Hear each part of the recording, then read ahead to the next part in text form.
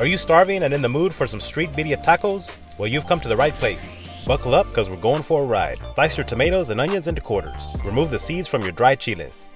Put your tomatoes, onions, and garlic in a pot. After 5 minutes, add your peppers, bay leaves, and cinnamon stick. Add salt and spices. Add white vinegar and a quart of water, give it a mix.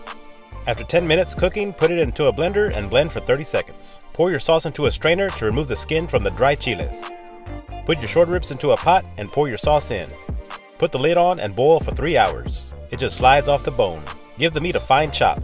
Pour the fat that rose to the top of your liquid onto the comal. Place a tortilla on top. Give it a flip and fill with meat and quesadilla cheese. Fold it over, pat it down, and let it cook for 30 seconds. Give it a spin and open it up to enter the birria taco light. Dip your birria taco in the consomme and enjoy. Check out the full video for the full recipe. Link in the description and comment section. Have a blessed day, everyone.